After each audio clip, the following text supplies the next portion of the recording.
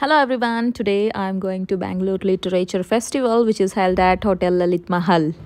It is a 2-day event today and tomorrow till 3rd of the December. You can go, and they have a good tie-up with the metro feeder. You can get a free metro feeder bus from Vidhan the metro station. So you can sit there and listen to so many authors viewpoint, and you can ask questions as well. So I basically went there to meet Sudha Murthy. So many different kind of people have come there in traditional clothes. Like you can see different varieties of cotton cloths. It's a altogether a different world.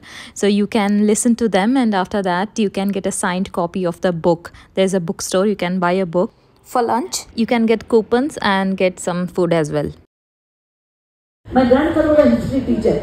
He will tell, 1336 Vijayanagar Empire, 1707 Aurangzeb died, 1680 Shivaji died, 1757 War of War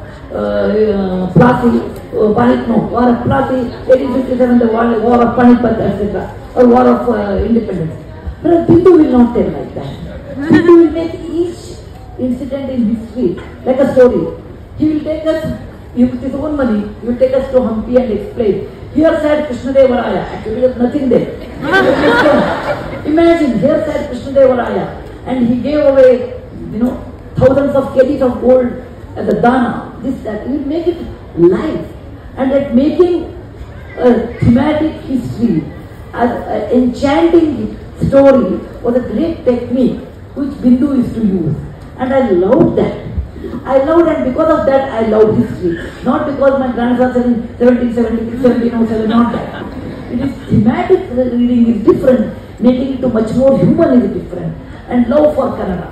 And whatever I have today, love for history and Kannada, is only because of Bindu, because he with all its vast settings, he introduced Kannada language to me along with Karnataka history. So he is my first character in this book. I will never forget.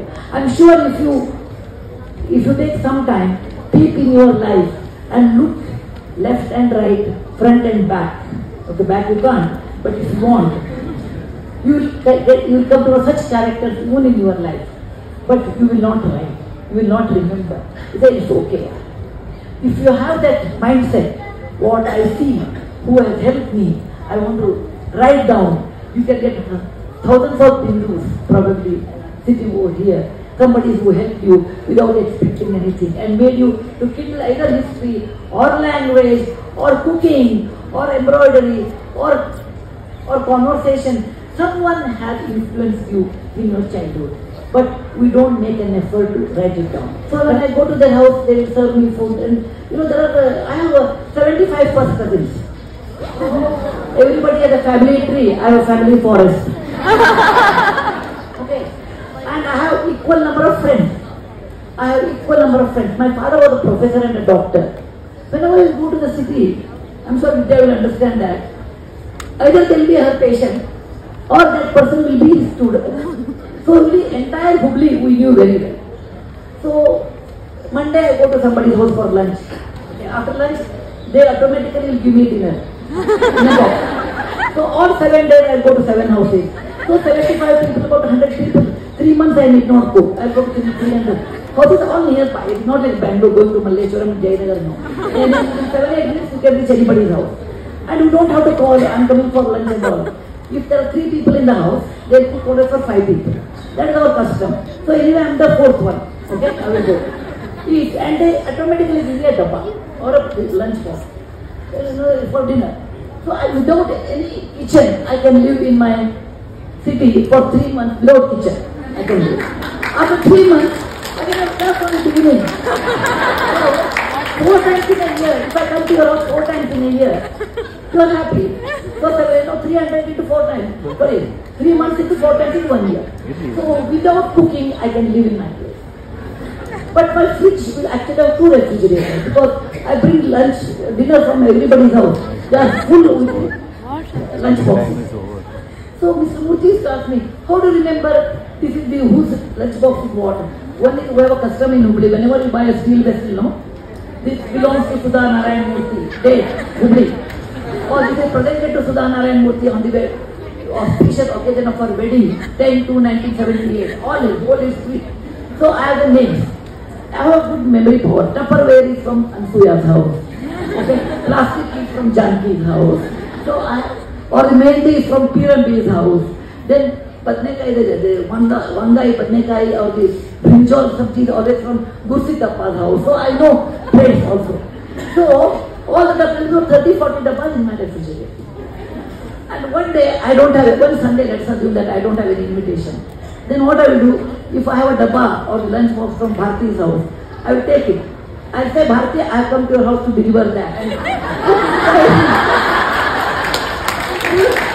I don't give empty box.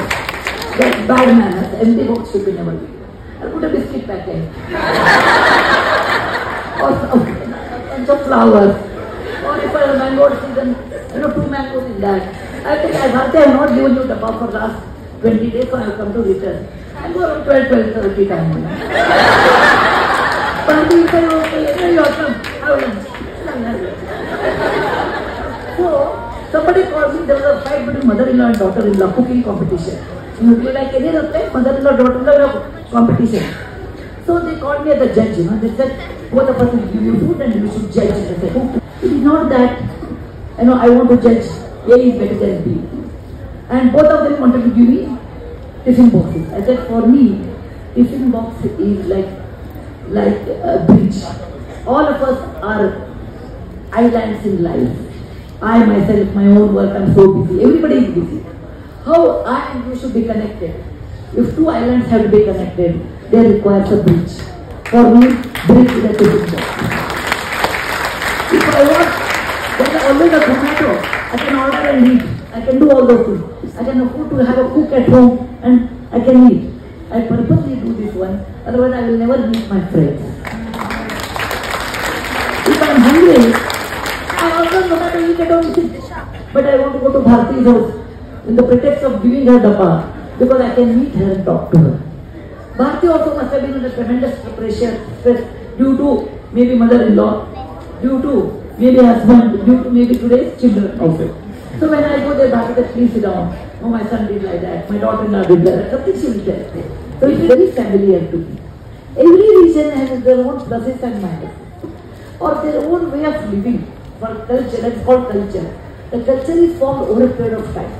For example, the culture in northern Karnataka is so different than Bangalore. The Bangalore culture is so different than Hassan. Hassan is so different than Mangalore. So, in India, when you travel 150 kilometers, your dress normally change.